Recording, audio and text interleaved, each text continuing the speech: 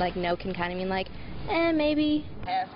Students reacting tonight to a new law coming to California. The law, commonly referred to as the Yes Means Yes bill, will change the way sexual assaults are investigated on California college campuses. KCRA 3's Mike Lurie joins us right now to show us how things will be changed with the stroke of this pen.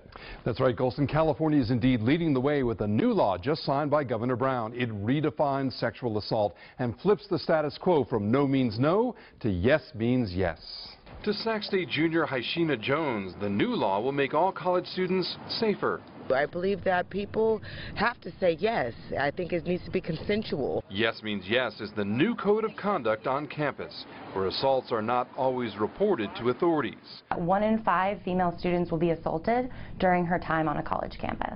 Under the new law, silence or a lack of resistance is not a green light to proceed. Most of the time a guy just assumes that since she didn't say no, it means yes. So I feel like that's a good thing for both parties to be like, oh yeah, we can do this. Are you okay with this? Yes, I'm okay with it.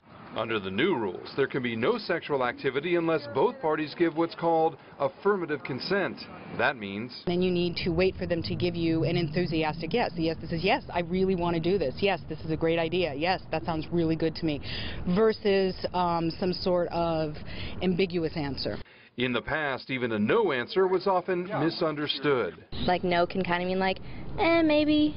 But like, I feel like yes, it's much more like they know what they want, like they know what they're saying yes to. Under yes means yes, students will learn the nuances of consent, and schools must train faculty members who review complaints, how to ask questions in the right way.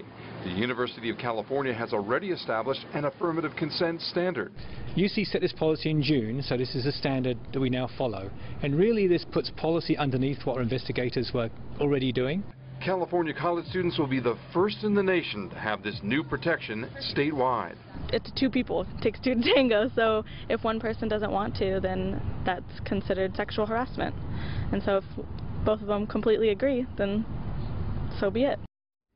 And the new law applies to both public and private colleges and goes into effect on January 1st. So there's so much to this. What about the consent? Does it always have to be verbal?